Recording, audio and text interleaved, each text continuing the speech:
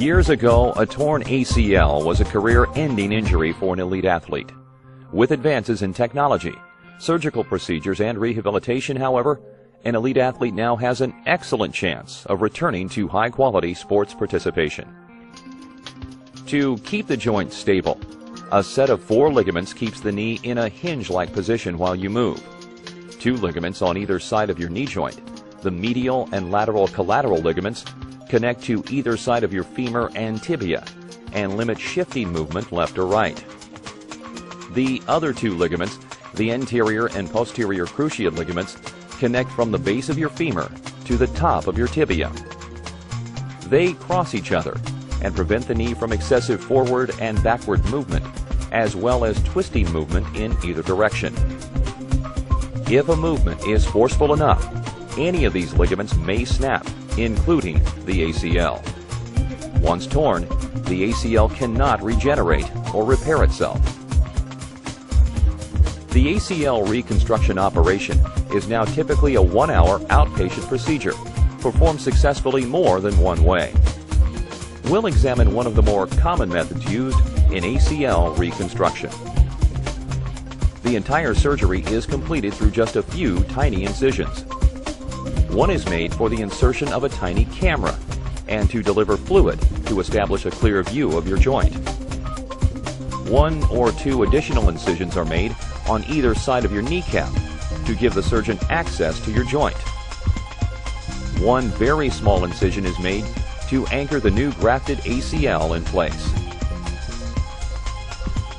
To start the procedure, the surgeon will insert a probe to inspect the damaged joint.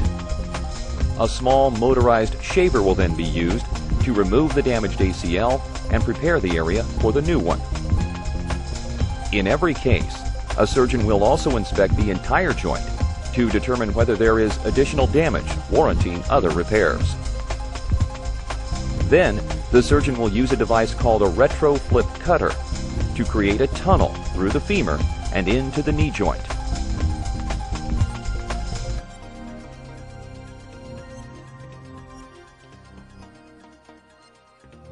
The surgeon will also create a tunnel through the tibia and into the knee joint from below. These 2 tunnels become the source of the anchor points for the ACL graft.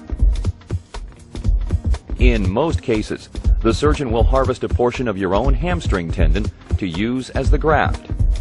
Using your own tissue reduces the likelihood of your ACL rupturing again, and is a reason some surgeons decide not to use a tendon harvested from a cadaver.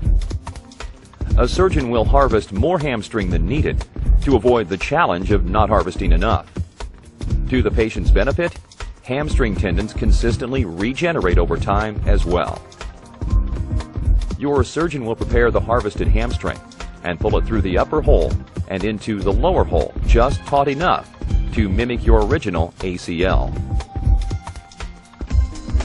A small grappling hook will anchor the upper end of the graft, and a screw will stabilize the lower end. The screw is usually bioabsorbable, meaning your body will incorporate it into the bone over time. The graft from your hamstring tendon will act as a scaffold upon which a new ACL will grow. Over time, the hamstring graft undergoes changes and is strengthened, leaving a strong, viable ACL.